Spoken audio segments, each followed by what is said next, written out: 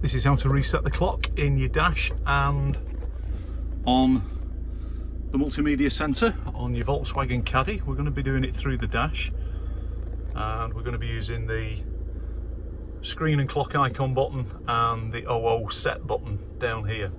So with the clock in the window, I've got the engine running, or you could just have the ignition on. Press the clock button and you can see the 8's flashing, and then over here on the right, press that one, and each one adds an hour. It's a 24-hour clock, so if you're knocking the hour off, you're gonna have to go all the way around. Once you're happy with the hour, press the clock button again. As you can see, that's switched over to the minutes, and then exactly the same again. Each press adds a minute.